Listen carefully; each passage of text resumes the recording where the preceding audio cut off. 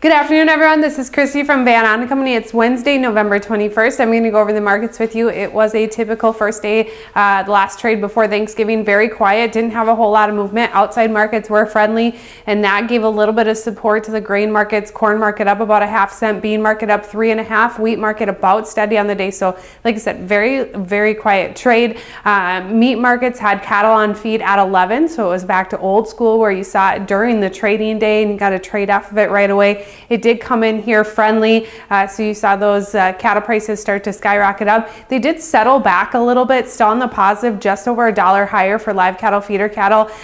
Lean hogs, though, a little bit of mixed trade when you look at that. And like I said, outside markets were friendly with crude and the Dow higher with the dollar slightly lower. We come into a time frame now where the markets are closed tomorrow.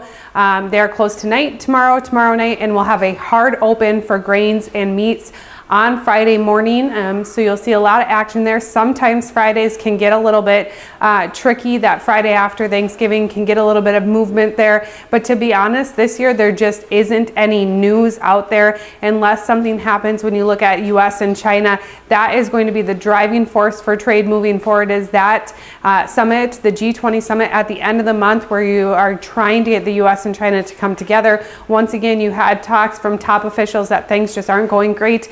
They did ban one individual from coming, which is President Trump, one of his advisors.